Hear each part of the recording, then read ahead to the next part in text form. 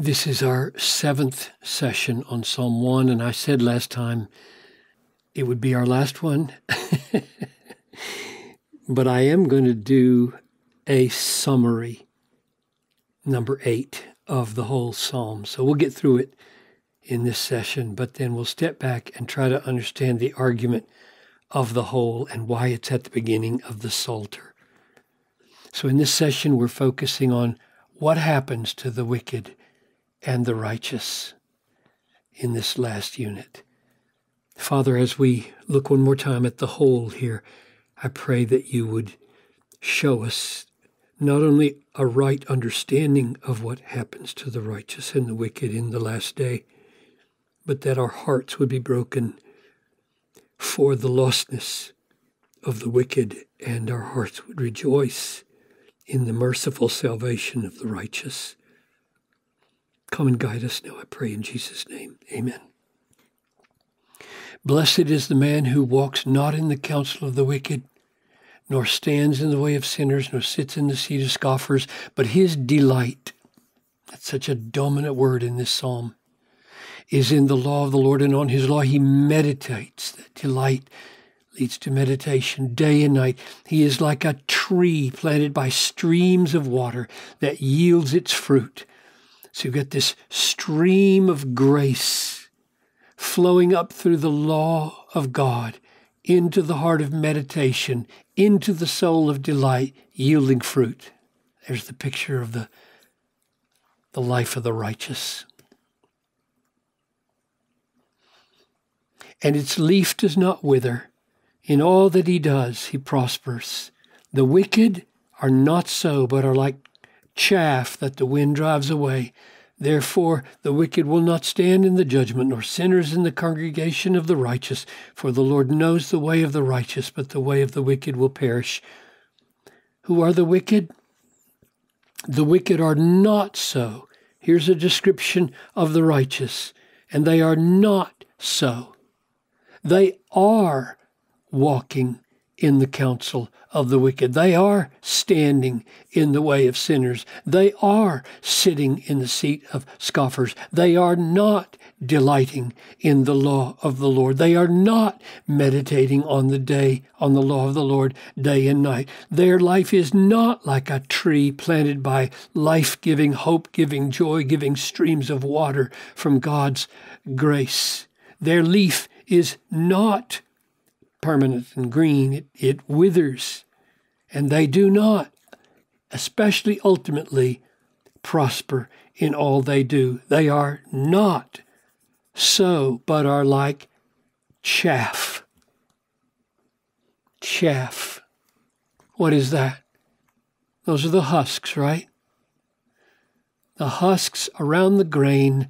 The grain is nourishing. The husks don't give any nourishment.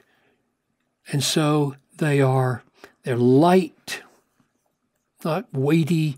They're useless for any kind of life-giving nourishment. They are temporary.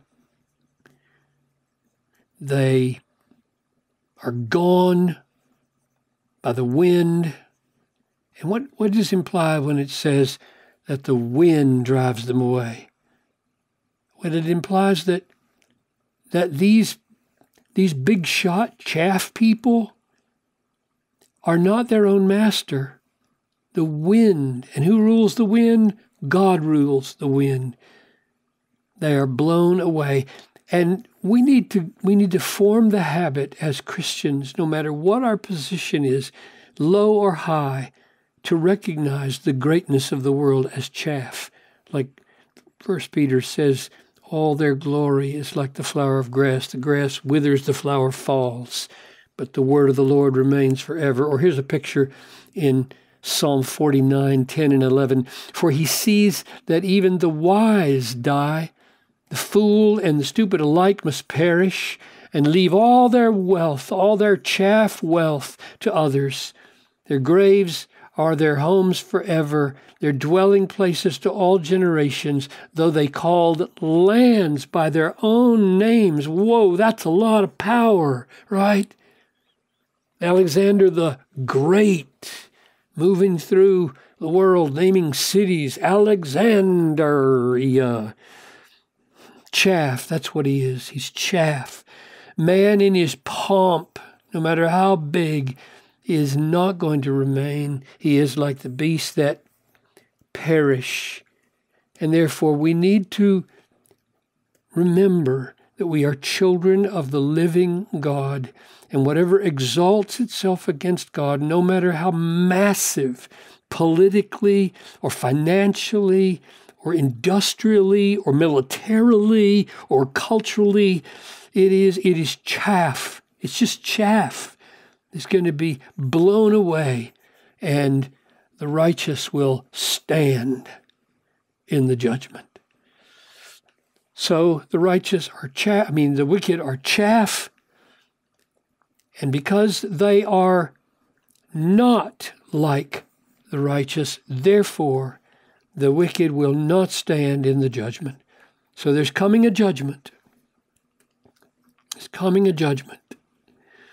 And the wicked will not stand in it. They will perish. The sinners, which is parallel to wicked here, will not stand in the congregation of the righteous, which implies that there is a congregation of the righteous that will stand in the judgment, but the wicked will not be a part of this.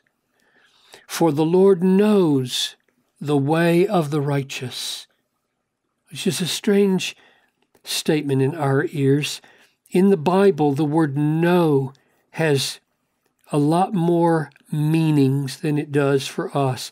Adam knew his wife, and she conceived and bore a son. So know is a circumlocution for sexual relations. Or Amos 3:2, you only, Israel, have I known of all the peoples of the earth. So know is like election. I think in English, the best we can do would be to remember a word like this.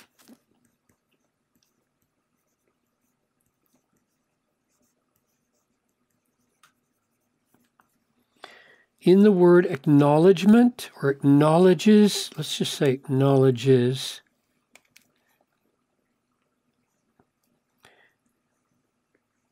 you see the word know? I think that would be the closest thing we can get to this.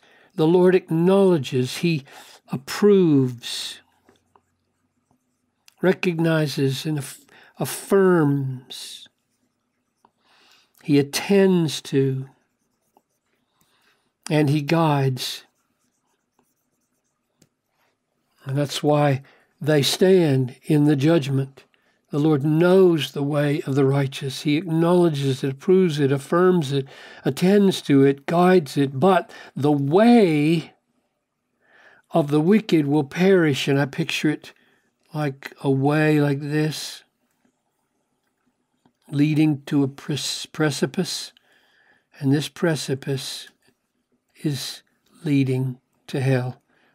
The way of the wicked perishes. It leads to hell. And we should grieve over the fact that people go there. And we should be so eager, prayerful, bent on pointing the way to people and say, come, meditate with me on the law of the Lord. Come. Delight yourself in the Lord. This is not a heavy burden. Why would you perish? Forsake the counsel of the wicked. Forsake the way of sinners. Forsake the seat of scoffers. Come join me in the delight in God that I have in meditating on His law and living by the streams of grace. And yet, there it is, judgment. The wicked will not stand in the judgment. Their way will perish. Now we want to stand back next time and try to get this whole psalm under one banner, under one point, and see what the point is that it stands at the beginning of the Psalter.